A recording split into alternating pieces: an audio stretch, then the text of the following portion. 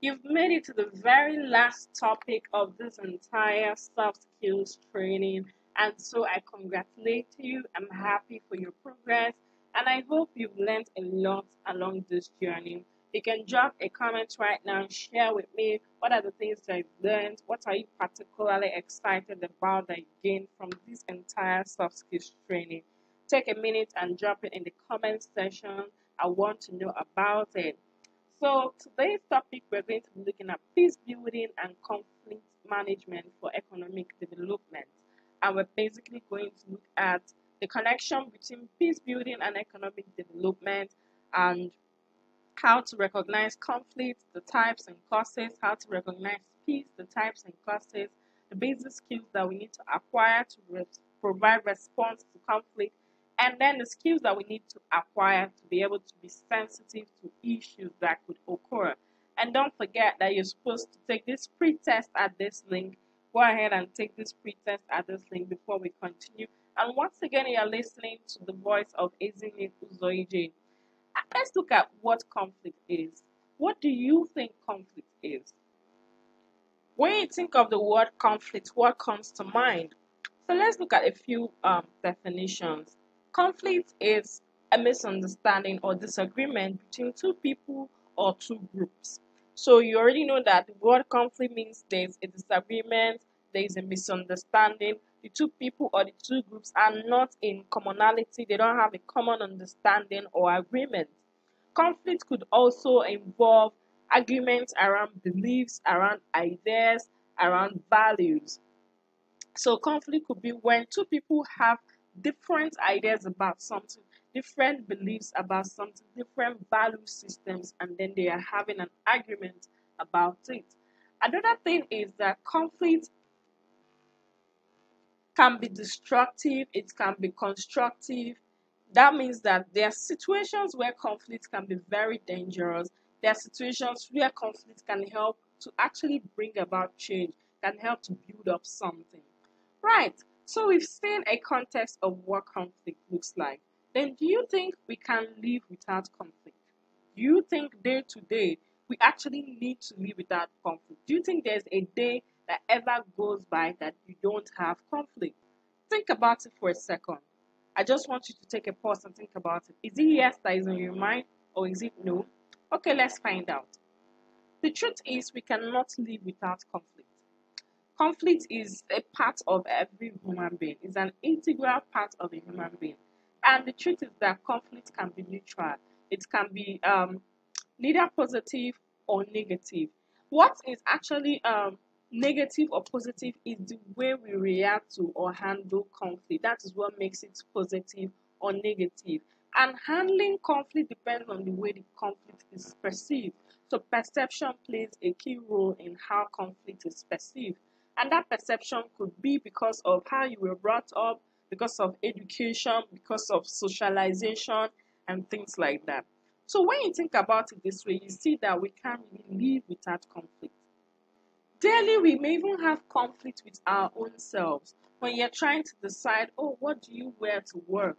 What do you wear to step out for the day? And then you have to make a choice between two things. It's like you have a disagreement with yourself on what to choose. That's conflict. How you perceive it could be positive or negative. At that moment, your perception is that, oh, it's just a choice that you have to make and you have to quickly decide. The same way it occurs in the society.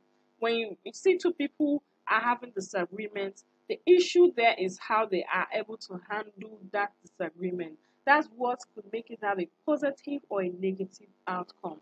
So this is something that I want us to bear in mind, that conflict is very neutral. It's neither positive or negative. What is actually positive or negative is how we respond, how we react, how we handle conflict. And how we handle conflict depends on our education, our experiences, our background, our socialization level. Now, what are the things that causes conflict? Let's look at some of them. Things like poor communication. When two people did not communicate very well, they don't have common understanding about something, there's bound to be conflict. When there's lack of compromise, maybe two groups or two people are having some misunderstanding over something, one person does not want to compromise, then there's bound to be conflict.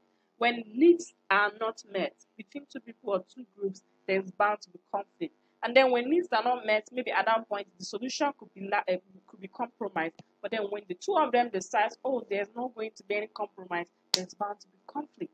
Prejudice could also cause conflict. Intolerance could also cause conflict. When a party has more self-interest in something, everybody has self-interest that they're pursuing in something, it could also cause conflict.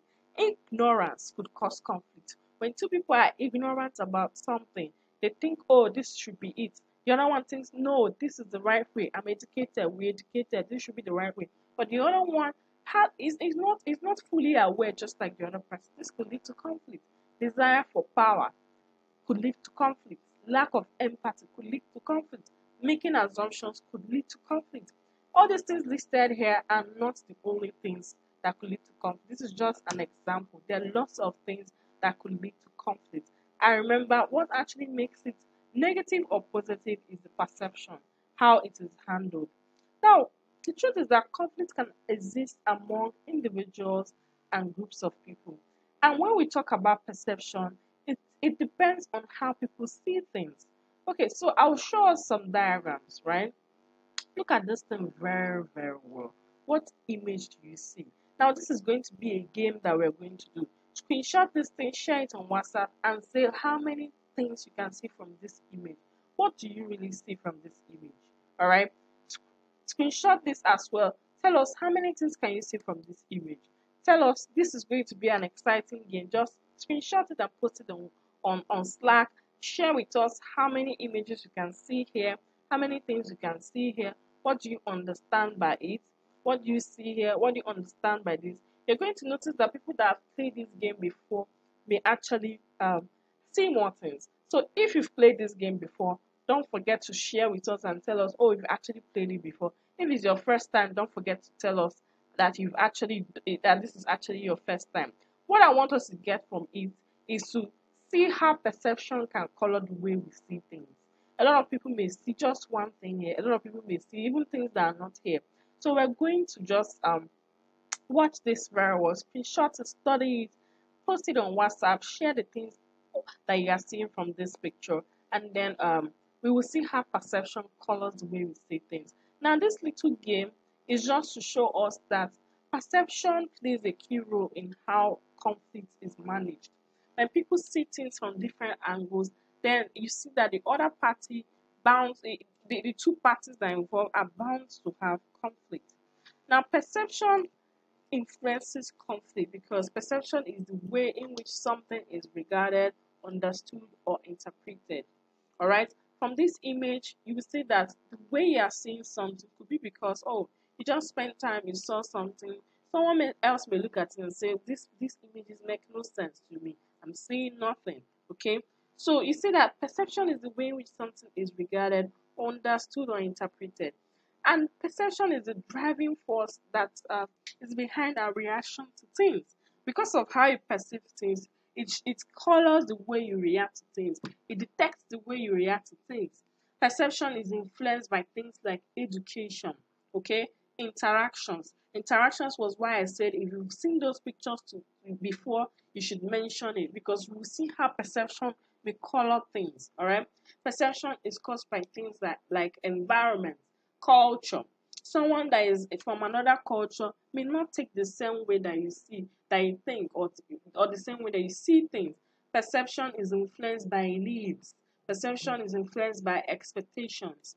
And these perceptions are the things that influences conflict and its outcome. Now I want you to take a second and think about it. There are instances where in workplaces, construction sites, training centers, conflict could just occur. I know we've been doing lots of training online, and so maybe you may not have had a direct physical conflict, but maybe there are situations where you had a virtual conflict with someone that is part of this program. How did you handle it? What do you think was the cause? Most times it was poor communication, most times it was misunderstanding. The other person did not understand something very well, other person saw it differently, right? So just think about it and just get to pinpoint what do you really think was the cause of one that comes to your mind right now. So the thing is, let's look at the relationship between conflict and violence, right? I'm going to show you these stories here. Read it very well. So in the first one, it says in a disagreement between Obinna and Emeka in the workshop, Emeka pulled a spanner and smashed Obinna on the head 3 times. Which of all these 4 examples here is an example of violence? Then the second one, supervisor Mrs. Nimfom refused to approve a training due him for months with the excuse that always reports to work late. Another one, Mr. Malaika repeatedly refused Belema from taking part in training programs with the excuse that Belema dresses indecently by wearing a nose ring and sagging jean trousers. Another one is Pastor Edmond yelled on Minima for not being able to pray as directed in the morning devotion or prayer session in the training center. Which of these 4 incidences are conflicts? Which of them are violence? Just screenshot it and let us know in the Slack channel. You can give your reasons why you think it is so. This is something that I want you to dwell on and give your thoughts on it. So let's look at what violence really is. Violence is the intentional use of physical force, threatened or actual, against oneself. That means someone can actually use physical force against their own self, not even against someone else. Someone can threaten or use actual physical force against their own self, or against another person, or against another group, and then which results or has a high likelihood of resulting in these things: injury, death, psychological harm, or deprivation. Are you seeing how conflict it happens? So violence is the intentional use of physical force, threatened or actual, against oneself, another person, or against a group, which either results in these things. Alright? So I want us to get it clearly. Violence occurs when an individual or a group is avoidably prevented from reaching their full potential. When people feel like they are being denied something, the next thing is that they are very likely to resort to violence. Alright? Violence results as a result of the inability of an individual to manage conflict. So I want us to see how this relates. Is when an individual is not able to manage conflict, is when a group is not able to manage conflict, that's what leads to violence, right? Violence has no positive effects side, unlike conflict. So remember we mentioned that conflict is neutral, all right? But the reaction you give to it is what makes it neutral, is what makes it positive or negative. But with violence, we are saying it has no positive side at all. It's just negative. The outcome is not admirable. The outcome is not something that is pleasant. Now, there are about 4 different types of violence that exist. The first is physical violence. Physical violence is where there is application of force by an individual or by a group of people to another for the purpose of injuring the other party. So you see that there are instances of murder, injury, rape. That's physical violence because there's application of force by an individual or group to another party. That is classified as physical violence. Another one is structural violence. And in this one, you see that it's any form of institutional discrimination, all right, that maintains a person in a subordinate position. So that subordinate position could be physical or ideological, all right. So you see that some people are regarded in a certain way, they are subordinated in a certain position, and those people now feel inadequate to another class of people. Example of structural violence is racism. And I hope this is a vivid example. You already know what racism is like. The very next one is cultural violence. And cultural violence refers to those aspects of a culture that can be used to legitimize violence, that can be used to make violence seem legitimate. All right. And sometimes it comes packaged under religion, it comes packaged under ideology, it comes packaged under language or art. right? Examples of cultural violence include tribal markings and female genital mutilation. They come packaged as part of a culture, part of a religion, an ideology, something good. But then it is actually violence because it's marked under culture. Another one is psychological violence. It occurs when a group of people or a person uses hostile behavior, things like gestures, words to cause emotional damage to another group of or person. So psychological violence could mean when people are using words, they're using bad words, hostile words, gestures, right? They're using signs that are not encouraging, that are not positive to cause emotional damage to another person or group. So I hope by now you've understood the relationship between conflict and violence. You know that they are not the same thing. You know that violence is entirely different from conflict. Let's now move to something else. Peace. Let's look at the concept of peace. What is peace all about? All right.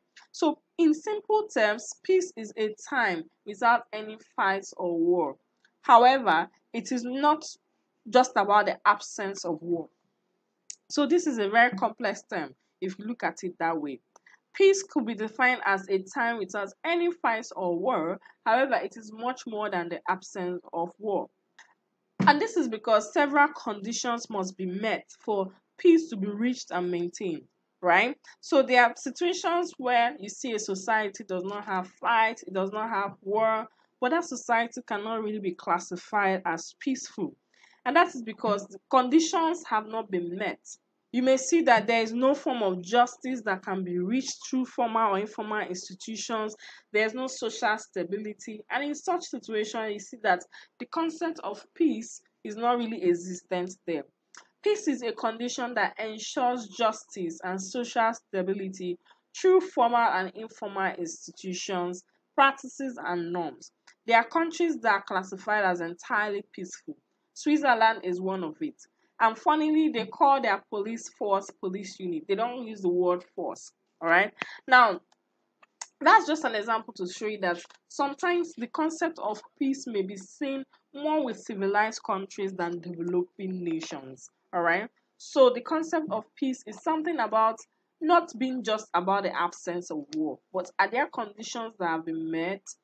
Do the conditions ensure justice? Do they ensure social stability? Then that's when you can start saying that there's peace in the society. Now, there's a concept that is called peacemaker. All right. And we're going to be looking at these two examples. These are diagrams, images that shows a gun. This here is a gun, and this here is a first bomber of the U.S. Air Force, right? So these things were named peacemakers. Quite ironical, right? Seeing that this is a gun that can be used to end one's life, saying that this is an air bomber, they were named peacemaker. All right. So doesn't this seem ironical? Let's look at what peacemaker is. Who is a peacemaker? A peacemaker is one who tries to create harmony or make peace. A peacemaker is one who makes peace by settling the disagreements or quarrels of others. A peacemaker acts on assumed superior power or strength and sometimes uses force. So you see that this all makes sense, right? These are peacemakers. They end disagreements, of course, because maybe the other person could be silenced or killed, right? They use force. So it makes sense to name these two things peacemakers, right? So we are seeing where the concept is fully exemplified with those diagrams. So peacemaker could also be used to define a reactive individual that tries to address open conflict amongst people, right? So I'll give an example. If in the holy books in the Bible, there was a time Moses wanted to settle dispute between two people, right? Wanted to settle, address open conflict. It was based on reaction, and he was rebuked for such approach. That could almost be seen as a peacemaker situation. He was reacting, oh, I need to settle this conflict. Just certainly just like that. Oh, I'm forcing both of you to make peace. That is what a peacemaker is like. But do you know that the concept of peacemaker is different from peace builder? There's a reason why this topic says peace building and not peacemaker. All right. So let's look at what peace building is. A peace builder is one that professes and practices positive peace. If you actually look at the concept of peacemaker, you will see that the peace that is resulted in is not really positive peace. It could be negative peace because there's use of force, because it's so forceful. It's not about complete resolution. It's like an end to everything that is happening, and it doesn't really care whether there is loss of life. Okay, but a peace builder deploys strategic peace building paths in addressing issues. So the concept of peace building is a situation where strategies are employed to consolidate peaceful relations. It's not just about ending the conflict, it's about ensuring that relations going forward are peaceful, that the environment going forward is peaceful, so that that conflict, so that that tension, so that that violence will not result again. All right? So these are things that a peace builder does. Peace builder is not just about ending the conflict for the then and then moving on. It's not just about forcing everybody to end their disagreement and that's it. Peace builder is ensuring that there's a consolidation of peaceful relations. All right, that those conflicts, those violence, those tensions do not result again. That may lead to those situations. Now, there's something called a strategic peace building pathway. All right. When we talked about a peace builder deploying strategic peace building and addressing issues, this is what it looks like. Now, when you look at this diagram in this inner circle, you see the three major areas of strategic peace building.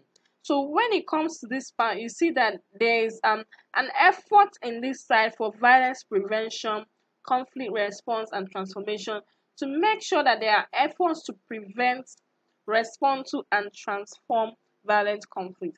There are efforts to make sure that there's prevention of violent conflict. There's efforts to respond to violent conflict, especially when it has occurred. There's efforts to transform it, even after it has occurred. When it comes to this other area, justice and healing, there are efforts to promote justice and healing amongst the people that have experienced conflict or violence. All right. When it comes to this, structural and institutional change, there are efforts to promote structural and institutional change. Now, this is the inner circle. The outer circle here highlights the sub areas of practice. Okay, the sub areas. So, if you look at this very well, you're seeing what are the things that can be used to stop violence. All right, what are the things that can be used to respond to violence, to transform violent conflict? So, you see things like education. Education can be used. The people that are involved in a conflict, in violence, can be better educated. Remember, we mentioned ignorance as one of the factors that could cause conflict. So when education is brought in, then the people that are involved can know better and make better decisions than turn away from conflict and violence. So another thing that we see there is dialogue or conflict resolution strategies, right? Dialogue is a very interesting process that peace builders use a lot, because in dialogue you see that the two parties come together and actually have conversations, and there are strategies that are used in making all of this to happen, because the two parties may decide, oh, I'm not ready to talk to the other party, maybe they are unreasonable, I'm not yet ready to do that, and a peace builder comes up with creative ways of making both sides to see why dialogue is important. There are also situations that the peace builder understands, oh, based on the conversations with the two parties, dialogue and conflict resolution is not what should be used at that point in time. But the two parties have not come to that point where they realize that dialogue is necessary.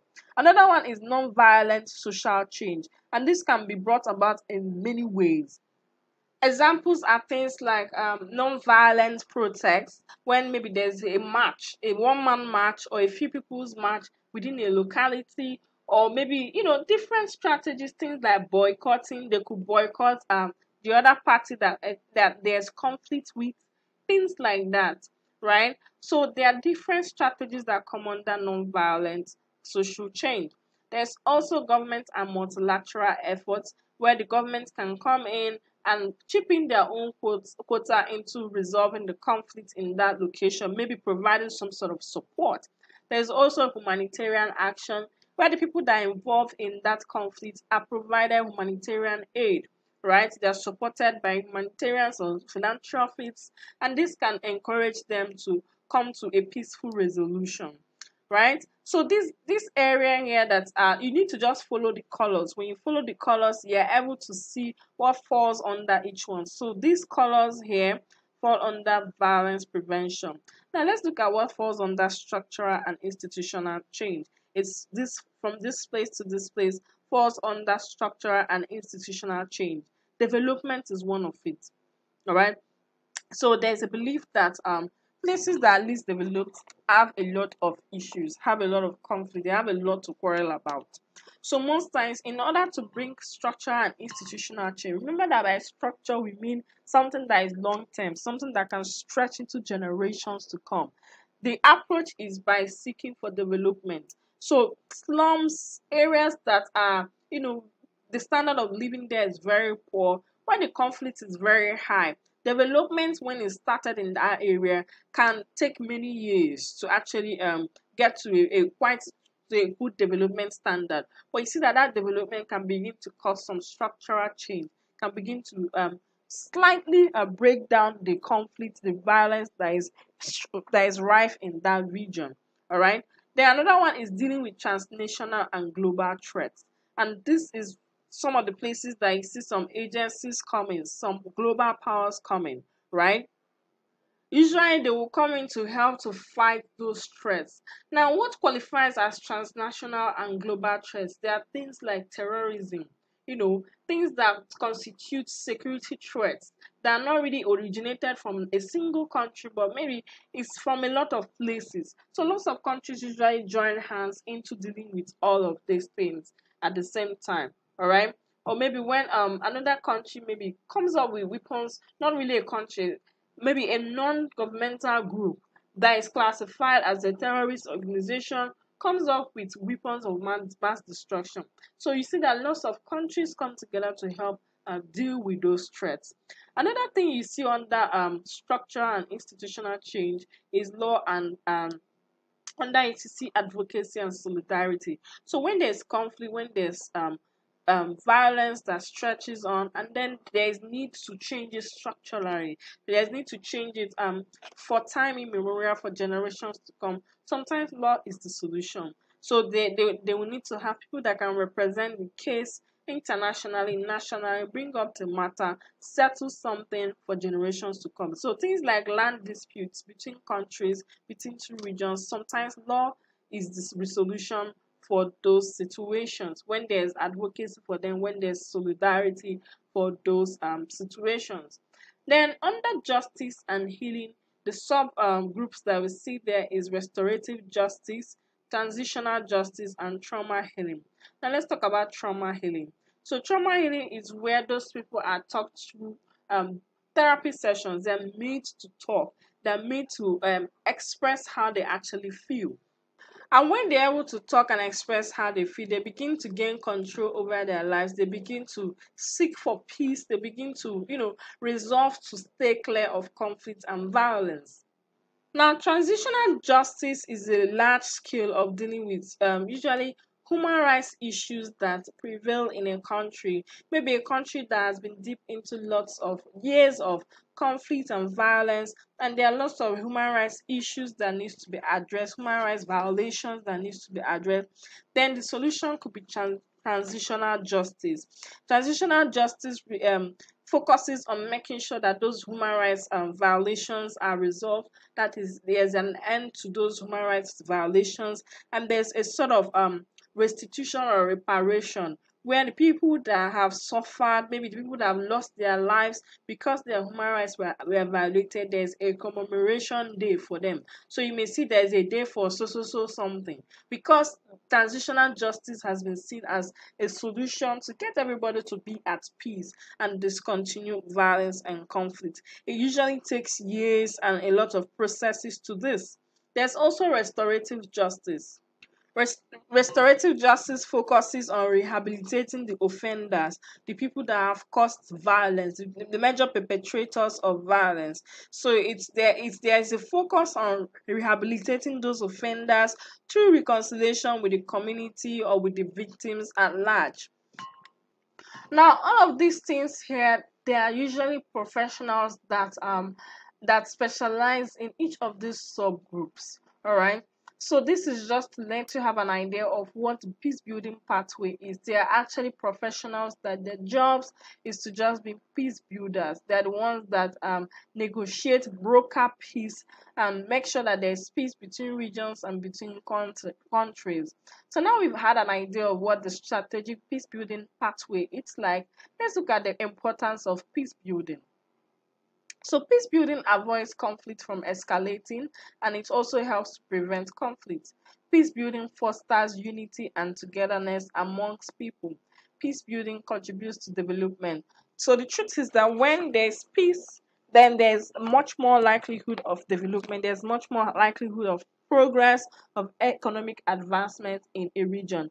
Think about it. Any region that has had years of war is usually one of the poorest regions because there's no progress there, there's no economic activity that has been done there, it's just lots of violence, and so that can lead to a lot of economic backwardness. So peace building contributes to development, is important for every country. Now let's look at characteristics of peace building. What does peace building characterize on? So you see things like building on local capacities to manage and resolve conflicts peacefully. So what this means is that the local people that are involved, the things that make up the people that are in that region are always included, are always involved to help manage and resolve conflicts. There's also local ownership. By local ownership, it means that those that are involved in the conflict, they are brought together. Maybe the leaders of that area, the people of that area, brought together. Maybe when there's a dialogue to come for a dialogue, and there's a conclusion that is reached for peace building. Then it also incorporates conflict sensitivity. What this means is that there's an understanding that each conflict differs from another conflict, and so that particular conflict, there's sensitivity to what led to it, who are the actors in it. By actors, I mean who are the people involved in that conflict. Why did they not want to end it at that point in time? So that all those factors are put into consideration so that peace can be built, peace can be arrived at. And there's also inclusiveness of all relevant stakeholders. If the youth are involved, and if the traditional rulers need to be heavily involved, they are put in through the planning and the implementation of maintaining peace. There are different peace building approaches that exist as well. The first is development and transformation of relationships. So you see things like dialogues, they come in here. Community solidarity building activities. There are different games, activities that can be planned for the people involved in the conflict to come together in order to start building and forming relationships. As I said, there are professionals that are gifted, that are skilled, that are trained in brokering this kind of relationships. So they understand the strategies to use and all of that. So sometimes the approach could be the development and transformation of relationships, understanding that the two people in that conflict do not have any existent relationship, and then there's an effort to build the relationship between those two groups, between those two people. And then there's also the building of capacity. So as we saw in that strategic pathway, some things like education could come in. When the people involved are better educated, then they could be able to arrive at peace, right? There's also strengthening of effective and non-harming traditions. Maybe traditions like activities, festivities that the two groups can do together, and then they can arrive at having better relationships, having better capacity to do things together. So these are just some of the approaches that you can see in key peace building. There are lots of other approaches, but then the professionals are best aware of that. So when it comes to the basic one that every other person should know, these are the two approaches. Why are we talking about peace building? Because it's important that we understand how to manage conflicts that could arise at workplaces, where we are working, at the new businesses that we are starting. There are instances when conflicts are not managed well, and then there will be violence. So we need to understand things like dialogue could help resolve it. Things like education, educating the two people involved, coming up with activities that will make people to sit down and actually face each other and have conversations could help. All right. There are still cases where maybe legal matters could help solve that matter, but this is helping us to see the picture of how these things can be resolved. Sometimes too, when you are at a business, the business could have issues with the local community, and these are certain approaches that can be used: dialogue, education. So this is why we are bringing this to everyone today. Now, communication is a key part of peace building. So, we're going to take a deep dive into what communication is all about.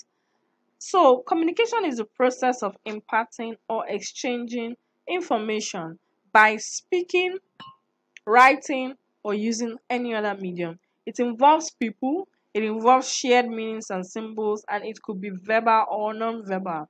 So, we already have an idea of communication before now. And the essence of communication is in order to inspire, to motivate, to persuade, and to inform. These four things are the major essences of communication. And there's a likelihood of misinterpretation, misinformation, and misuse in actualizing these four essences. So that's why it's important that communication needs to be effective. So, what is effective communication? It's verbal and non-verbal expression that is clearly and successfully delivered, received, and understood. It is a communication in which no one gets confused about the other person's meaning. Then, in peace building, effective communication is conflict sensitive, right? Because it does not cause or escalate conflict, but helps in the search for sustainable solutions. So you see why we're bringing up the concept of communication, because it's important for peace building. When communication is effective in the course of peace building, you see that it doesn't escalate conflict. It helps in instead in looking for solutions for reducing the conflict, for de-escalating it. So there are skills for effective communication, and we already went through this in one of our topics, but I'll do a quick rush through once again. There's attention to nonverbal signals, capacity to be culturally and contextually sensitive. Now, what does this mean? It means that you may be coming from a different culture to meet the people that are involved in the conflict. And if you are not attentive enough to understand what are the things that are a taboo, what are the things that are frowned upon in that new culture that you're coming into, then you may help to even escalate the conflict. So it's important to have the cultural and contextual sensitivity of where you are getting into. Then another skill is the ability to frame a message clearly and directly, to keep stress and emotion at check. Because when you're actually trying to help two groups, two people to build peace, there are situations when you are stressed, when you are just angry about the entire process, and when you let that show, when you actually allow all those emotions show, then you may even help escalate the conflict. Another one is the capacity to listen actively. We're going to be talking about what active listening is all about in detail. And then another one is the ability to ask or tell someone to do something without evoking negative emotions on either side. There are instances when you're trying to build peace, you could tell a party, oh, do this. The other party may get offended and say, oh, you did not tell us to do the same thing as well. So this is just to make you understand that you need to be an active listener. You need to understand the different people that are involved in any conflict situation. Now, there are barriers to effective conflict, to effective communication. So judgments based on cultural differences. Now, all of these things that are barriers to effective communication could be from your own side as somebody that may be trying to build peace, or from the other party that is trying to be reconciled or built pieces being built with that side and another side. So if there's judgment based on cultural differences, especially when the two parties involved are of different cultures, you will see that there's a barrier to effective communication. The other party does not just want to listen anymore. They've lost interest because, oh, we are being judged because of where we are from. So ensure that in your speech, in the other party's speech, there is no judgment of cultural differences. Mental and emotional state could also be a barrier. So if one of the parties has a low mental state, maybe is now traumatized by the things that happen, is very sad, very emotional, crying a lot about what happened, you may not be able to get them to actually come to a resolution. So it's always important that when you come to that kind of situation, that you can reschedule or come up with another solution at that point in time. Show empathy that could help the parties involved. Inappropriate tone of communication is also another barrier to effective communication. If the tone that you're using to communicate seems rude, if it seems incompassionate, then you will see that those people that are involved don't want to listen to you anymore. Another one is display of inappropriate body language. If it seems like you're tired, like you're in a hurry to leave, you may see that they don't really want to stay a lot because they're trying to help you also leave on time. So ensure that you display the right body language. Defensiveness or premature assumptions could also be a barrier to effective communication. So when you are defensive, when the other group is defensive towards something, when they are not really being silent and acknowledging and saying how it felt for them, it could lead to barriers in effective communication. When the other group is still making assumptions and not really listening to the other party on what they are saying, you see that there is a heavy barrier to effective communication. Another one is a distracting or noisy environment. When the environment around there is really noisy, they may not be able to pay attention to either party or to you at that point in time. So, what is active listening in communication? What do we mean when we talk about active listening in communication? All right. What do you think about it? Let me know in the comment section. You can drop what you think about it in the comment section. Now, active listening is a way of listening and responding to another person such that it improves mutual understanding. And we already talked about this at the time when we did the communications class, so we'll also do a brief run through of it. It could be at verbal or non-verbal levels. At verbal levels, it involves rephrasing, encouraging, questioning, restating, summarizing. So if you think somebody that is listening to you wants to further get the person's attention, you want to further get the person to respond, you can ask the person questions, all right? You can tell the person to summarize, right? So that you ensure that the other person understands as well. So at non-verbal level, it involves smile, open posture, forward lean, eye contact, nod. So usually when you are in a non-virtual situation, you will look out for both things, both verbal and non-verbal levels of active listening. You look out for, are the people actually listening to you? Are they maintaining eye contact with you? Are they nodding when you say things that require nods? So these are things that you should look out for. You need to ensure that those that you are speaking with, those that you are speaking to are actually listening and responding, that they are actually understanding. So let's look at these reflections on communication. Effective communication is the life wire of a peaceful relationship. When a relationship is not peaceful, you will notice that there is no communication there, or the communication that is existent is not effective enough. With effective communication, disputes or potential disputes could be effectively resolved. So this throws more light on the importance of communication. Most of the time, when there's serious dispute, then there's conflict between two parties or two groups or two people, it's communication that has to be seriously worked on in that situation. Right. So let's go forward to how do we manage conflict? When conflict arises, how do we manage it? And then what is the entire concept of conflict management? So conflict management is the practice of reducing the negative effects of conflict, the negative aspects of conflict, while increasing the positive aspects of conflict. And it is a process of transforming conflict for the benefit of humanity and the environment. Remember that we mentioned that it's the response or the reaction to conflict that makes it positive or negative. So when you're managing conflict, you're ensuring that there's more of the positive than the negative. It entails the practice of being able to identify and handle conflict so that it does not escalate to violence, because very quickly conflict usually escalates to violence. Now let's look at escalation and de-escalation. Conflict escalation is the process by which conflicts grow in severity over time, and it can occur at a lot of levels. Personal levels, two people could have the conflict that they have amongst themselves escalate, grow, become bigger.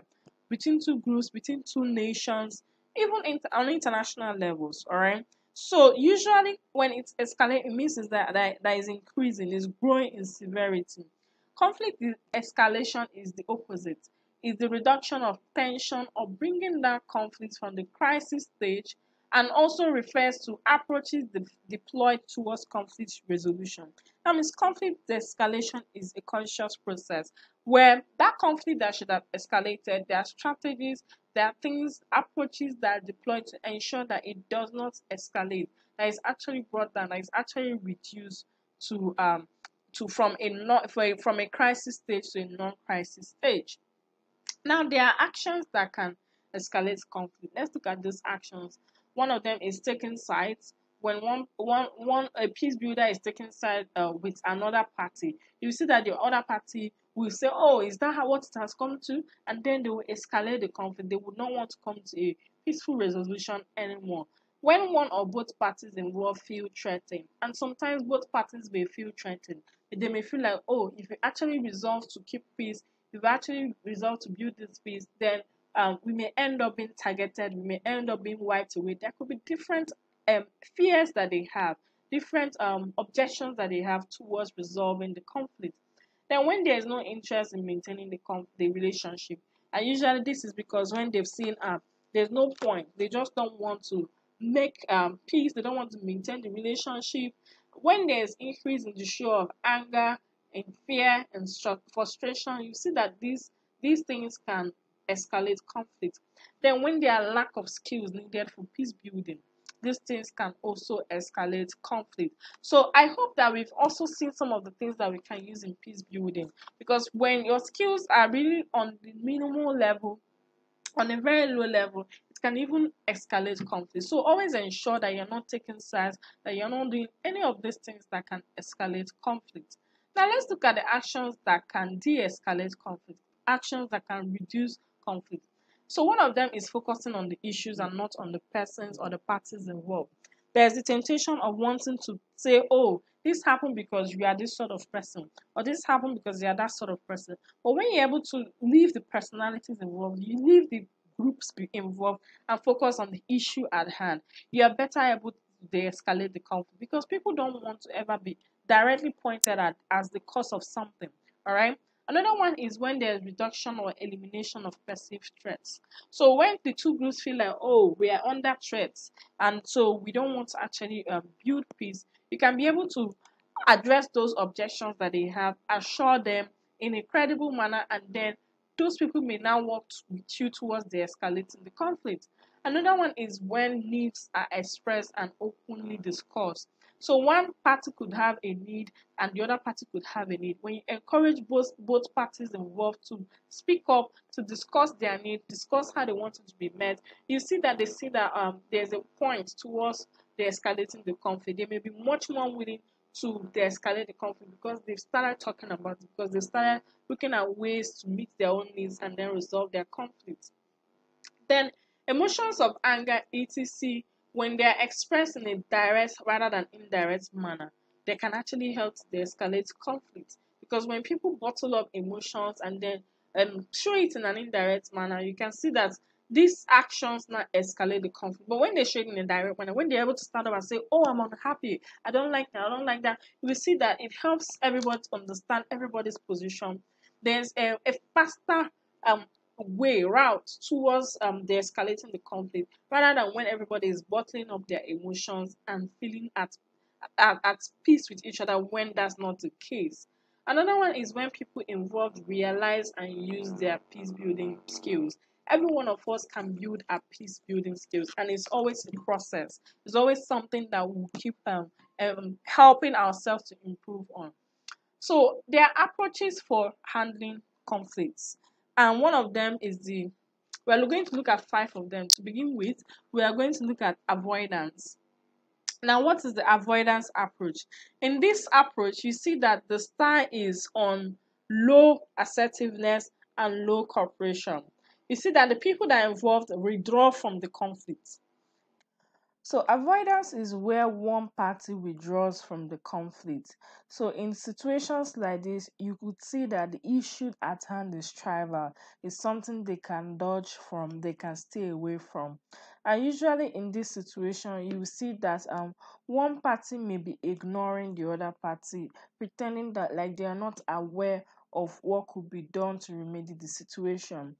Now, in confrontation, you will see that in this situation, one party is confronting the other party.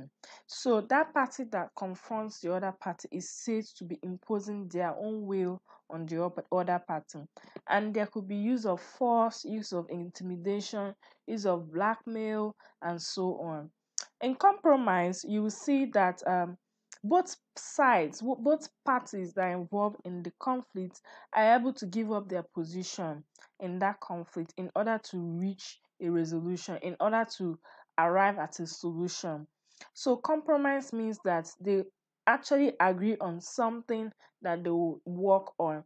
Usually, you see that both parties involved in this hold equivalent power like each other. And you will see this commonly in business transactions. Accommodating means that the opposing party is able to give the other party what they want. So, for example, in an office environment where, for example, the office indicates that everybody needs to appear on their business suits every day. And if the staff decide to approach the management and say, oh, this business suits every day is not really conducive for us or the culture around here, we need to accommodate casuals, the management could decide to accommodate their concerns. They could decide, okay, once a week on Fridays, some of you can wear casuals or traditional. So accommodating is usually used in business settings in those kind of situations to actually accommodate issues that are perceived as minor. Right. So in joint problem solving, you see that both parties involved actually come together to now resolve the conflict. You will see that the outcome that is arrived at is called a win-win situation. They both come together to resolve the conflict that they are actually facing, and it involves two strategies called negotiation and mediation. And now we're going to be looking at what negotiation entails. Now, negotiation is a process by which disputing parties settle their differences without the involvement of a third party. That means the two people that are involved in a conflict will be able to arrive at a negotiation. They will be able to arrive at a compromise or agreement in order to establish, sustain their relationship, to resolve their conflict. But this is very different from mediation. So you see that in negotiation, the two parties that are involved, they come together. They don't need an external person. They don't need a third party between them. But in mediation, it is different. It needs the intervention of a skilled intermediary working to facilitate that negotiation between them. So you see that in negotiation, there is involvement of a third party. Now, there are certain things that are involved in mediation, and what some of them include that there needs to be voluntary participation by the disputing parties. So, if you are trying to be the third party that is mediating between two parties, you need to ensure that those two parties involved voluntarily participated, they voluntarily signed up to sitting down for the mediation. It's not something that use of force can be used to achieve, and there needs to be face-to-face discussions between the parties in conflict. This is because it can help to arrive as resolutions easily. And then it's always important that the mediator is unbiased and does not have decision-making power. The mediator is not there to make the decision for them. He's just helping them to arrive at a decision that both of them agree on. And then the mediator has to also provide equal opportunities for all participants to speak and explain their own perspective, how they feel slighted, how they feel like they can arrive at a resolution. And when they do arrive at a resolution, it should be a shared agreement between the parties. It shouldn't be like someone recommended something and the other one is grumbling and saying, okay, let's do it so we can end this thing we're doing. It needs to be an agreement that both parties agree to. And there are skills for effective mediation. Active listening skills, we've talked about this previously, is important. Questioning and clarifying skills. That means that the mediator needs to be someone that understands the right kind of questions to ask per time. Not questions that seem to box the answers in a corner, but questions that give liberty for the parties involved to be able to throw in their suggestions, open up their hearts, and talk. The mediator also needs to have the capacity to help the parties that are in dispute work together to develop their own agreement. So, this capacity could be a form of emotional capacity or work-wise in terms of coming up with agreements, legal tenders, etc. And then in mediation, the mediator needs to have emotional intelligence to understand the underlying problems. This means the person is always poking things, coming up with different ways, different strategies to get questions, to get answers out of the parties that are involved. The mediator also needs to show empathy, and this empathy will help each party to be able to see the other person, the other party in their own shoes, and then to be able to understand their own point of view. It's also important that the mediator is not biased at all, whether it's verbally or non-verbally. He or she needs to be neutral, and the mediator needs to understand when it's time um for them to actually stop, to withdraw, especially when it seems like both parties are not able to arrive at a resolution and it's about escalating into violence. Now, there's something called conflict sensitivity. And conflict sensitivity is when the intervener understands the conflict and its context, the potential things that could have caused conflict, that could cause conflict, the stage and level of any conflict. All right. So this is called conflict sensitivity. It's always important that a mediator, anybody involved in peace building, gets to understand conflict sensitivity, what it's all about. So, in conflict sensitivity, there's understanding of the context in which you operate. What do you need to do at that point in time? What are the negative or positive aspects of coming in to mediate, of coming in to try and build peace? Because it's always important that the positive aspects outweigh the negative aspects. In situations where it seems like the negative aspects could outweigh the positives, then it's important for the mediator to be conflict sensitive, to understand how to negotiate the situation, maybe leave it to a later time before trying to actually help out in the situation. Now, in the workplace, there are certain issues that are potential conflict causes. So these are conflict sensitivity issues that you can see in the workplace. So things like a person's culture, a person's location, where the person lives, where the person grew up from, the person's age, religion, level of education, dressing, communication pattern, learning style. These are things that are potential conflict causes. If it's not handled very well, you could see employees at work fighting over these issues. They seem like little issues, but these are conflict sensitivity issues that could come up in the workplace. Someone may feel slighted because someone thought he was too young at to be working at an office. Someone may feel slighted because another person disrespected their religion. Someone may feel slighted because another person felt that they are not educated enough. So these are issues that are likely going to come up in the workplace. And it's important that these conflict sensitivity issues are put into consideration. And when they are put into consideration, it means that they are being managed. One of the ways to manage conflict sensitivities of this nature in the workplace is by building relationships. So most times HRs, human resource managers of certain organizations, workplaces, end up crafting new ways that people in an organization can be able to build and foster relationships with one another. Because when they are able to build relationships, they can be able to bond with one another, and there are strategies that they develop that they encourage them to adopt in order to maintain those relationships. Because it's regarded as when you have a relationship with somebody, you are better aware of the things that may cause conflict and you stay clear of them. And apart from that, building relationships helps to open opportunities for the people in the workplace, such as inclusion in new projects, awards, employment, and etc. And there are strategies generally. You may not be an HR where you get to, but you need to understand these strategies that are important for building good relationships. Because sometimes you may go to a workplace and maybe there's no elaborate strategy on building relationships as a strategy for managing these conflict sensitivity issues. So you need to be aware of these strategies. And some of them is you will need to develop your people skills. You need to understand how to relate with people.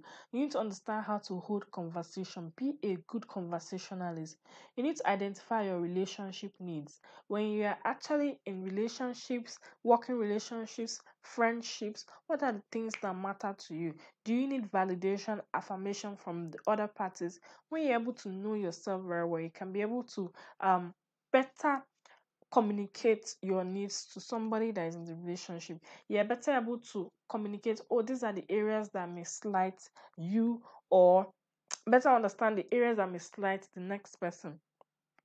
And then it's always important to schedule time to build relationships, because relationships are actually work. And if you don't schedule time to build it, then it may not be in existence. It's also important that you focus on your emotional intelligence. Do you understand verbal cues, non-verbal cues? Are you able to know the tone of an environment, the tone of people, their mood? Are you able to know the right things to say at the right time? And then it's also important to appreciate people that you're working with, especially when you're working in teams. Appreciate people for their efforts, for their progress, and all of that. It's also important as a strategy for building good working relationships to be positive and to manage your boundaries. All of these things, when you do it, you will notice that you're better able to work um, on good terms with other people in your workplace. And now we've come to an exciting end of the entire soft skills training, and I'm so excited for your journey and your progress so far. If if there's any part that you skipped, that you did not understand, or you have questions, don't forget to drop it on Slack. Okay, drop any question that you have on Slack. And once again, take the post test. This will be the last post test ever that you need to take on this soft skills training. Take it at this link, and see you on Slack.